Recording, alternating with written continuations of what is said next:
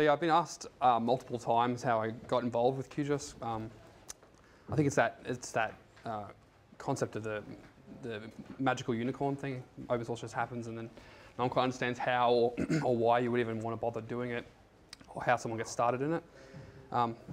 So my history started as a junior GIS officer at council, at a local council nearby. Well, not here, obviously, in Brisbane. And I didn't even know what GIS was. I just saw the job, applied for it because I needed a job. And it looked good because it was IT related. So I took that job in spatial and assets. At the time we used MapInfo. I think this is MapInfo 6, 7. This is not a screenshot from council because we didn't do anything near fancy like that. We did asset mapping, which was just good old boring lines and polygons and sewer lines and stuff like that. At the time, it was perfectly fine. I did a few courses in Map Basic and stuff like that, and learnt a little bit of programming. And stumbled upon QGIS 1.4, and surprisingly, this is still on the website to download. And this is a live shot from yesterday or the day before that I took a screenshot of and tested, and it seems to work still. And the installer is 28 meg, which is surprising. And now it's 300 meg. So yeah, we used QGIS a little bit, experimented with it. As being a part of being a junior officer, I didn't have all the responsibilities of everyone else in the council, so I got a little bit of time to experiment and mess around with things. The problem became that QGIS was good, especially for the forms and the rendering. It was much better than MapInfo in that sense, but I couldn't push it into their environment with certain missing features. One of those features was you couldn't label features with expressions like MapInfo could. So you used to be able to, MapInfo, concatenate multiple columns together, add some string on the end, and you could make like sewer type and the sewer diameter millimeters and stuff like that. QGIS, you couldn't do that. You could only have the field, which is that field up there. But for us, we're using tab files, which means you can't do that because you couldn't alter tab files at the time with GDAL, which you can now, but back then you could not. So I couldn't roll it out because we're not going to shift away from tab files to shape files for obvious reasons. And that was pretty much a blocker, like instant blocker. We can't make anywhere near the maps that we could. So I thought we'd just dig in a little bit and see how this actually works, knowing that it was open source. I had a C# background and a Map Basic background and a VB background. So it all started from that point of just needing to add something to the package to just get it past that little bit extra. So it starts with that selfish need of wanting to do something for myself. Obviously, I didn't really care about the community at that point. There wasn't even a community at that point in the sense that we know it now, and like these days. So I worked for quite a substantial amount of time. I don't know because it's a long time ago now, but it would be a solid couple of months every night, just sort of chipping away, plugging in code, just copy and paste to see if it would work, and it ran. And then I just copy and paste a bit more code, and it worked. At that point, I had no C++ experience. So it was very much a hack and build, and then hack and build a bit more and see how we go. Eventually I got to a point and reached out to a developer called Martin, who at the time was living in the Czech Republic. Hopefully that was correct, otherwise he's going to kill me. But this is the first email that I went back through Gmail, and a good thing for Gmail, it stores everything forever. So I went back through Gmail and found my first email to him saying, I've developed something. I've developed a feature, could you take a look at it? And hopefully there's no bad grammar in there, because I still suck at spelling and grammar. But you can see like it was just a reach out to see I've got something that I think I could contribute. I'm pretty crappy at C++, and I don't really know what I'm doing basically, but I've got something that might work. Mark was quite receptive. This was only a day later. At the time, there was only a handful of core developers. And he reached back and said, I'll review it for you and let you know. At the time, they just moved to Get from SVN. So originally I started working when I was in SVN, which just makes it quite difficult to contribute back these types of changes. And the move to Get came just before this, which made it quite easier to work and contribute back. So this is also when I used to have lots of free time. And I said I'll have it done by the weekend. After a long, substantial email chain, there's about 30 emails back and forth, agreeing, disagreeing about certain things. And we pushed through the review. Martin reviewed all the comments, and I applied comments that he had. And then landed the commit about a couple of weeks after that. So this is the first commit that I made into the project. And if you note, still need some testing and cleanup, because there was no pull request system at that time. There was a pull request system, there was no review process at that time. So it was merged in, and the code is quite rough, and I didn't know how to write proper headers, and I didn't indent properly and things like that. So from that point was the launch pad of getting involved in the project more and more. It was a simple fix. It basically hacked in a new expression builder. The expression builder you see today is basically the evolution of that original expression builder. And from that simple change and that little bit of mentorship, it evolved into being more and more involved. I eventually got commit access. Tim, at the time, as chair of the project, nominated me for commit access, and I got commit access just to work on this only, basically just to implement features and tweak bugs around this individual feature. But that also extends out to sort of features that touch this feature.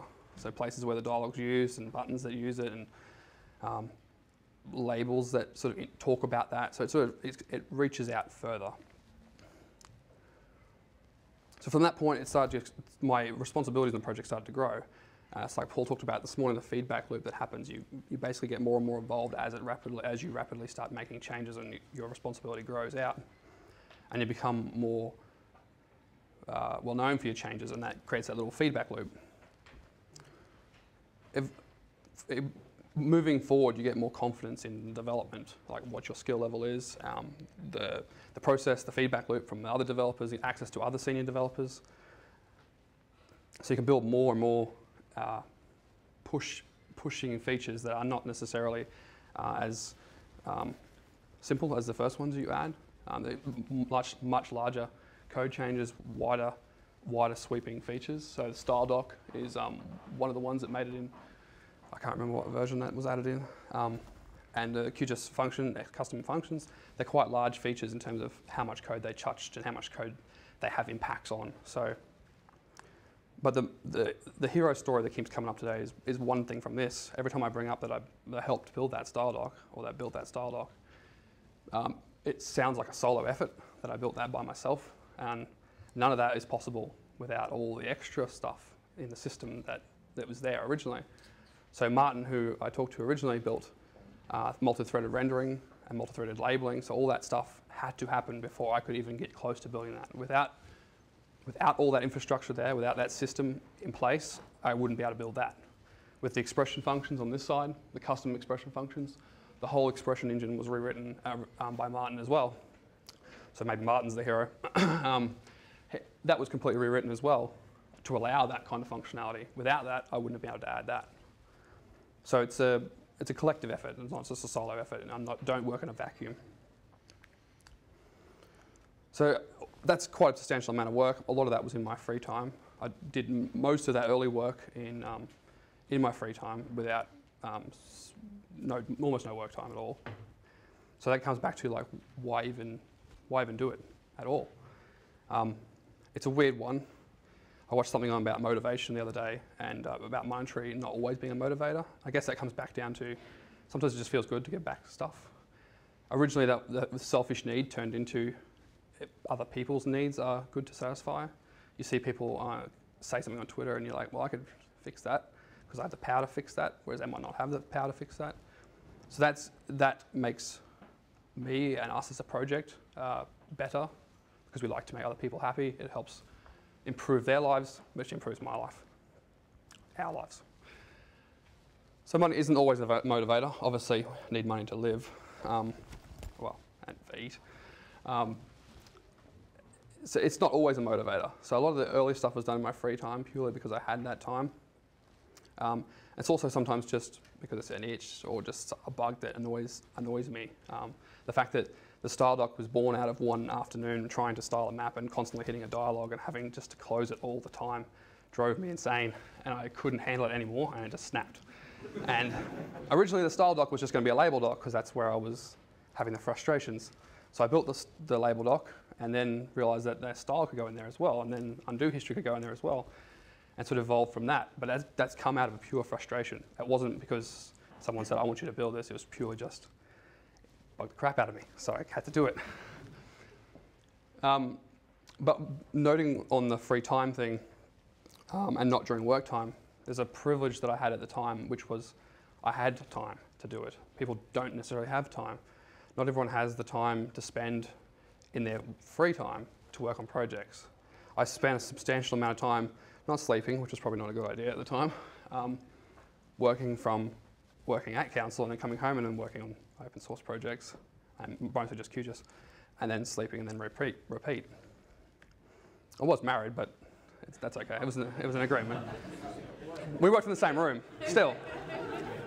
So the point is not everyone has that. So the open source community can look kind of privileged when you look at someone's commit graph. If they're quite busy and someone's not busy, they might have the ability to have more time to devote. So some employees look at people's GitHub repositories and say, well, you're really good at open source contributions, but they might not know that they have the ability to spend that time, whereas other people do not.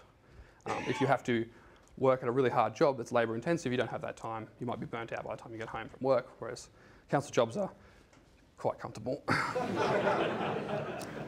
Where I worked, at least it was comfortable.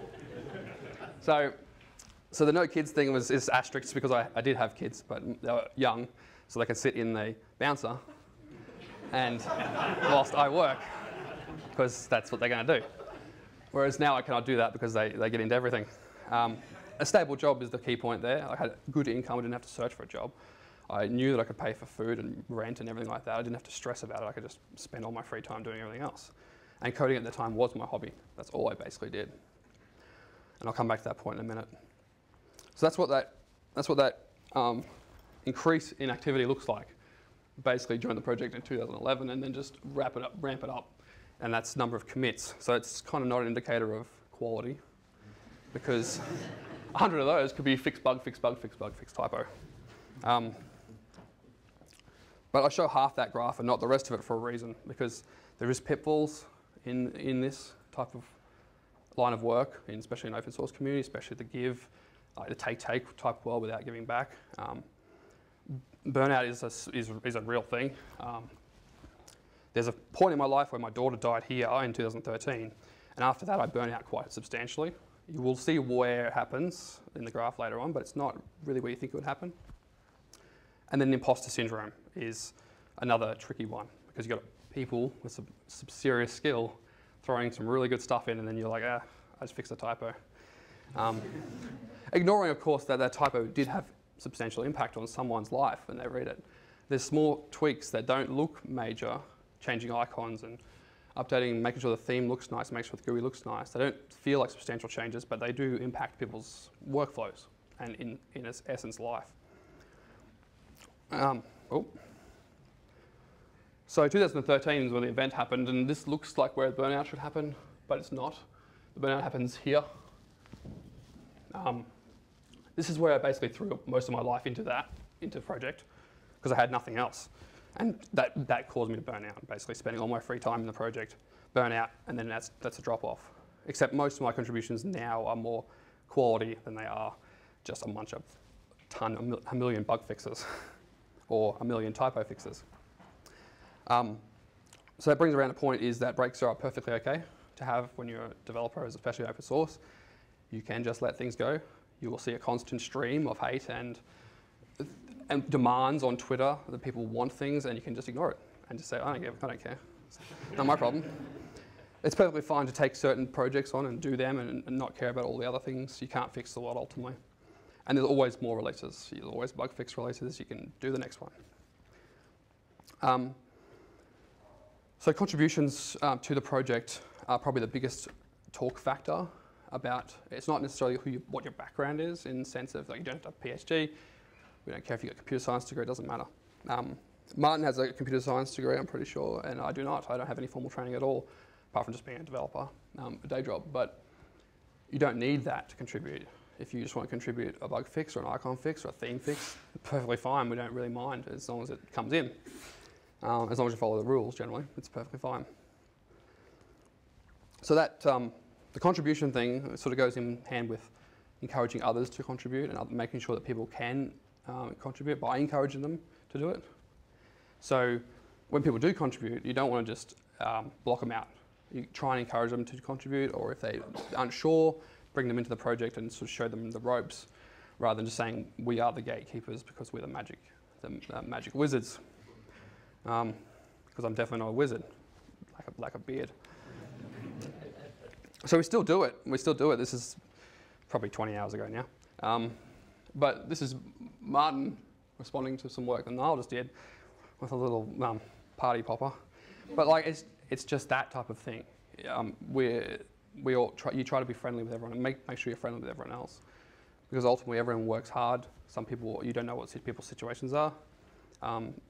The code might look like it took a day to write, but it could have taken 6 months or 3 months of background work to get to that point, or five refactors of the same code over and over again until you get to that nice clean version. And sometimes that little bit of encouragement is good to push people over the line. And it's especially important with new developers. When you're more involved in the project, you need it less because you're used to it, but it still helps to have the encouragement. So that's an important point, because I wouldn't be here ultimately as a core developer, as talking at Phospher-G, without that encouragement at the start. If Martin or Tim or any of those had been toxic and gatekeeped, or not encouragement, there was no encouragement at all to contribute back, I basically would have walked away, because I'm sure I could have found something else to do, although I probably wouldn't have, and probably would have done other coding.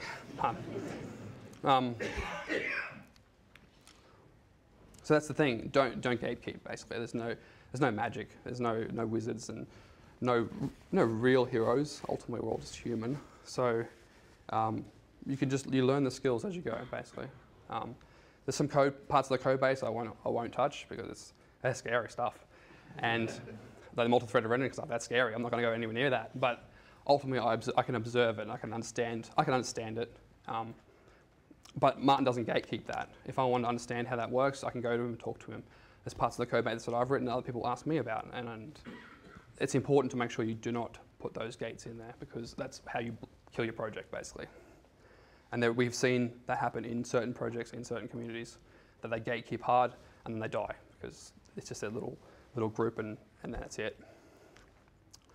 So closing point is, ultimately there's no magic, no wizards. It's all just code and lots of documentation. You can contribute. Ultimately, if I could grow up from being a non-programmer and be a core developer now, and still struggle with C++ because it's C++, but you can do it basically. Ultimately, there's nothing stopping anyone else doing it. And if you want to contribute, you basically just have to reach out for help, depending on the community. Some are harder than others, but it's all possible ultimately. I think that's it.